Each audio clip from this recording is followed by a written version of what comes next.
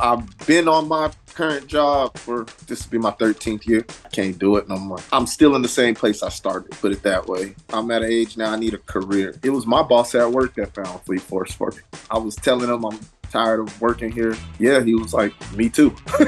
I've been looking at these trucking companies and I found FleetForce. I think it puts me in more of the driver's seat of controlling my own destiny. I'm leaving a career in construction that I wasn't exactly happy with. The physical work that I was doing wasn't going to be able to last forever. CDL school in general is rather expensive. I was starting to get a little discouraged because I kind of felt priced out of it. When I contacted the guys over there at FleetForce, I was told that, you know, I'd probably be able to pick up a grant and get into school for, you know, a reasonable amount of money.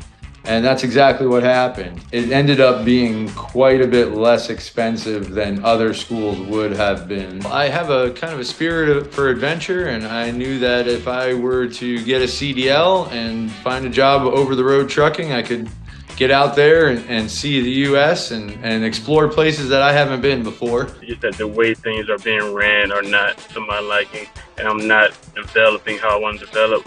So that's why I'm looking to get into trucking. Don't get comfortable. Always look to get better. Whether even if you got to switch careers to get better, that's what you have to do. Don't settle for, you know, the minimum status. Always continue to evolve. Always continue to learn.